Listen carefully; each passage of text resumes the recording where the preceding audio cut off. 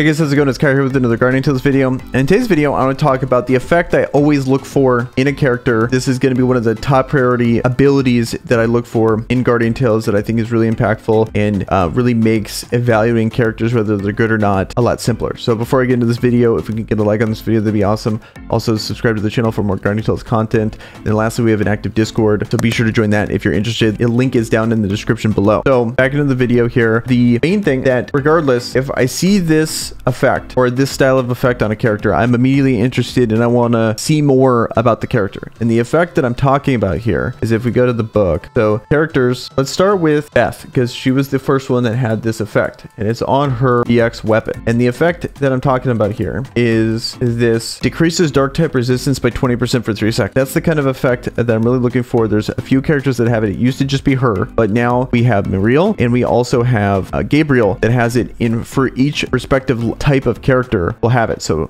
Beth has it for dark, Gabriel has it on her EX weapon for light. She also kind of technically has it built into her main kit, but what her EX weapon does is, if you look here on her main attack here, the Sound of Heaven afflicts a bow and shoots out a sound wave, reduces light type resistance by 20% for 3 seconds for an enemy hit by the last attack. Her EX weapon makes it every attack will reduce it immediately, which over time in a DPS scenario, that's absolutely massive and almost uncomparable. So you really want to have the EX weapon for her. These are the kind of characters that I look for these effects, but if they're tied to the EX weapon, it almost makes the EX weapon absolutely mandatory to really get the full benefits of these characters. So if you're looking for characters that are quote unquote good values or might not necessarily need the EX, these will not be those characters. And then lastly, Muriel is one here too. Hers is a little unique. Her normal attack with no EX weapon, which is launch spell bullets concentrated with Terra energy to inflict damage. But if we look at her EX weapon here, it makes it massively better. On critical hit, increases movement speed by 5% for 5 seconds. And reduce earth type resistance by 5%. This effect can overlap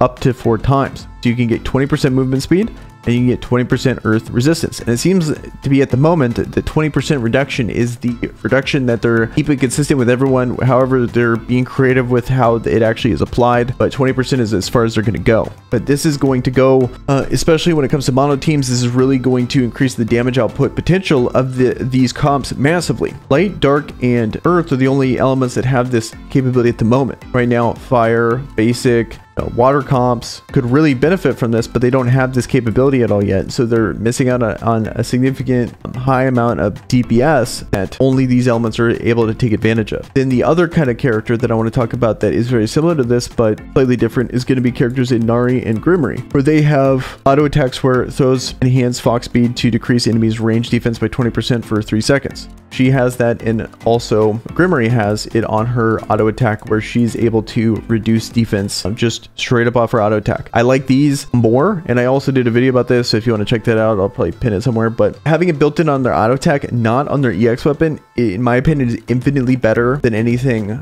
like those other ones. I really like those other effects too, because they're just such powerful effects that you kind of have to take them with how you get them, whether it be on an EX, stuck to a type. That's another thing too. It being stuck to an EX weapon means that it's stuck to that type, whereas I can get this defense reduction regardless of what weapon I want to use. Does not matter. I will always be applying a 20% defense reduction if I am using this character, which I think is really good, which allows these kind of characters to be infinitely more splashable than characters like Beth, Gabriel, and Muriel, which are always going to be locked in to whatever respective element they're in, which I think is good. I'm not looking for them to be splashable. It would just be boring. It would just be finding the best characters regardless, and then you just force them in. Whereas I like certain characters that have these unique effects that are, okay, this character is going to be good in an element team. This character is splashable. Like, I like the options here that we got that they're allowing us to have in this game. So I'm not complaining. I'm just saying that these are really powerful effects, but I would say the defense reduction built into just the auto, not the EX, is better. And whenever I see effects like this in game, it immediately piques my interest on how good this character could potentially be. That effect, that alone, that's all you need to see to know that that's a very powerful effect. And you want to do some more research, especially if it's a new character, whether or not you should pull for it or not. Seeing that effect there is really going to go a long way in justifying that character's existence. Because if we talk about every single one of those characters that I just mentioned, all of them are amazing. All of them are used in Arena, Coliseum,